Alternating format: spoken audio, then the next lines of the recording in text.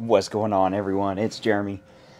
Alright, I think I've got the farm mostly switched over. Got a couple more details I need to add for the fall setting. My voice is still shot, and yeah, let's get started. So, changing over some of the trees. This one, it's a late bloomer, or late faller. Just got a couple little orange spots in there, a couple red ones. A lot of the birds in this one. The other ones that I've did in recent videos, changing them over, they're just all kind of sitting on those elements there that hold the flowers. All I have to do is tip this tree upside down and it becomes a summer tree again. Same with the red one, other than the owls. But I wanted to add a little bit more color to them and just have some that are still kind of changing. The one over there I haven't dealt with. It's one of the last ones to get to. But as you can see, yeah, the big tree here, it's got the huge base to it. I think that's one of the biggest ones. But it's all in full bloom. We got these little small ones here, that little idea that I just kind of was playing with. And I'm pretty happy with it. Using the brown candlesticks and then just the pieces upside down. Similar to the way I do the corn, and then just putting orange and yellow on both of them. I think they turned out pretty well. We got one over here, and before we go to the other end, yeah, the tractor and the grain cart are ready to go. Looks like there's a little bit of grain left in there, but our grain cart is parked for now. Because we're waiting on the harvester that's right there in the middle of the field to finish his job that he just started, because you can see he just started right there. So he's got to get over there. Once he gets up to the grain cart, we'll pull that auger out, the discharge, into the back of the grain cart, and he'll make his way down and make another.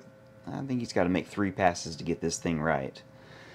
Now in the future, I have to put all this back because I got to put all those pieces of corn back because I'm going to do a corn maze really soon, like I've done the last few years. So yeah, as far as I know, I'm the only one that does the corn maze on YouTube.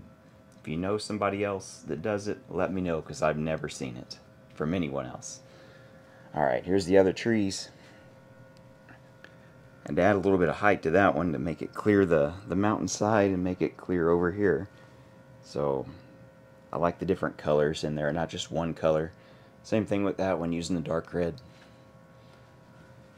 This is a work in progress one. It's my other huge big tree. I need to add a little bit more to it.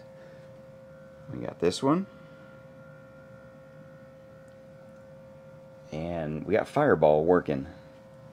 So Fireball has already got a load of grain that he is taking to the silos. And then once he's done, he'll probably end up backing up. And we'll probably just end up sitting him right here. Yeah, crossing and sitting right on the railroad tracks. We don't have the train running, so he's good to go for the day. So that's probably where we're going to leave him. Added a few more trees over here to the edge of the farm. Just the little small ones. Kind of goes with the theme because we're in that Halloween fall mode. So we got both haunted houses set up. I need to add a little bit more color to that one. I got a few more of these pieces coming in the mail, so I might do that. Yeah, our haunted house, it's good to go. And then our other haunted house drop ride, which I got fixed. I had the chain break off the back from my son playing with it, and yeah, it's fixed for the most part. It works. Maybe not the best, but it does work. And if we look over at the city, you can see we've started moving out a couple of the old green trees and moving in some fall colors. You can see a pumpkin or two over there. That's a future video for some Halloween decorations that we're going to add in the city. Stay tuned for that.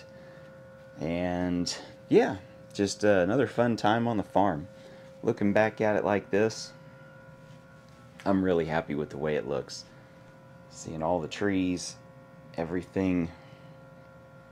Yeah, I'm happy with it. Let me know what you think. Anyway, man, that October weather is starting to get to me. So I guess we'll leave it at that. So thanks for watching, everyone. Hopefully you liked it.